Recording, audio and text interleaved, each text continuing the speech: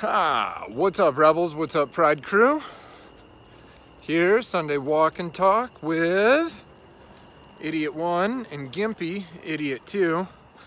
How's Ellie doing? Well, the tumor on her shoulder is very large now, and unfortunately, we don't really know how much time Smelly Ellie has left with us, but it's starting to be a little difficult for her to get around, so here's hoping for the best. And we've got a few more months with her, but you know, the reality is she's I think she's starting to go downhill a little bit, so very sad, but that's the circle of life, right?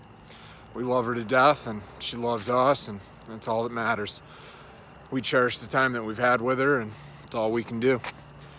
So Sunday Walk and Talk, training, gym, life, how's everything going? Been producing a decent amount of videos for the gym and the YouTube channel. Hope you know, all of our videos are going well. And there she is, catching up. Trying to do a rowing video series, 5-part series on rowing technique. It's going well. We have the man in the red hooded sweatshirt being beaten at the beginning of every rowing video. We're having fun with that. What else? Speaking of rowing, we're actually working on a rowing program. I've got one of my guys wants to compete up at the Crash Bees indoor rowing competition up in Boston next year. So we're doing some training for that, and I've been working on a program to then publish and put out on Amazon for a book. So I've been working on that program and starting to write the book. Then Lindsay comes to me, says we need to write a book for conditioning, cardio and conditioning for powerlifters. So we're starting to work on that program and starting to write that book. So the rowing program should be out sometime around Thanksgiving, I bet. And hopefully the conditioning for powerlifters should be out sometime around December, I think. So that's going on. Next week is World Championships, Kettlebell World Championships in Latvia. And unfortunately, I will not be there due to my back injury from this summer. Still recovering from that and working on getting better, but you know, this recovery is a very, very, very long road on this injury. So doing good on my recovery. Deadlift is back up in the 300s, pretty much pain-free. I'm almost pain-free, you know, in the morning when I get up and, you know, I start going to the gym, going to work, but I think I got still a little bit of ways to go before I'm 100%. Another month or two. Getting ready for hosting our triathlon competition next month in November. So if you are interested and you want to do all 3 lifts, this is the place to do it. Charlotte, should be November 10th. So getting ready to host that after we just hosted 365 powerlifting meet last month. And then we're hosting a USPA meet, North Carolina Championships, next year in March. And we're looking at some strongman competitions to host. So should be some big stuff coming up for us.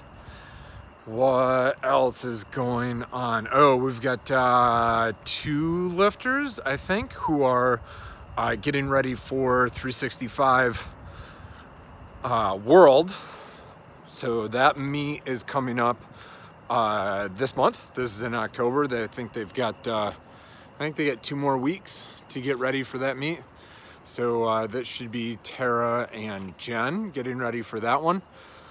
It was good, will be good. And I know those 2 ladies have hit some serious PRs in their lifts. They can just about lift as much as me at this point in time, which is amusing, but we are super proud of them.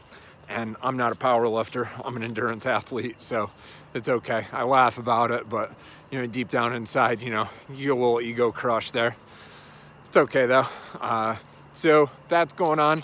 Lindsay's recovery with her back. We've actually, both of us have been seeing a physical therapist that is a client and friend of ours at the gym, and you know, she took a look at both of us and she's really helped both of us out quite a bit, especially Lindsay. She gave her a lot of rehab work to do, and I think she's definitely on the road to recovery now. You know, it's been a year since her injury, a year and a half almost. So, you know, it's just patience. And that right there is the word that I really wanted to talk about. So, you know, every week before I turn the video camera on, I'm like, what do I want to talk about this week? Usually the Sunday walk and talk is very off the cuff. I'm usually not like rehearsed at all. The Monday motivations, you know, I kind of have a plan for those, but the Sunday walk and talks is just, you know, hey, what should I talk about? I just got done watching a video with Gary Vaynerchuk, and he talks about how he's always amused that fitness professionals, you know, they take care of their bodies and they're so scheduled and regimented and disciplined, and they know that, you know, getting what you want to your goals of, you know, physique and, you know, being able to lift a certain amount of weight, that those goals, they take a really long time, and you just got to be super dedicated to it. And then they look to the fitness pros, they go to Gary V and they're like, hey, how do I get big on Instagram overnight? And he's like, nah, man, it doesn't fucking work like that. You got to be patient, you got to be dedicated, and you got to be regimented and scheduled. And it's exactly the same. So, you know, it's just funny because people walk into the gym and, you know, they're overweight and they're out of shape. They haven't done shit in years. And they think that in like 6 weeks, we're going to transform them into these, you know, superhuman robots. And it's just amusing because, man, it's a war of attrition.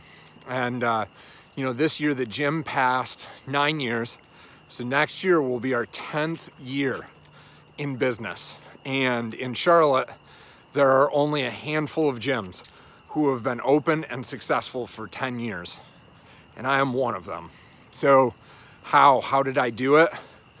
Patience, dedication, being regimented, staying on a schedule.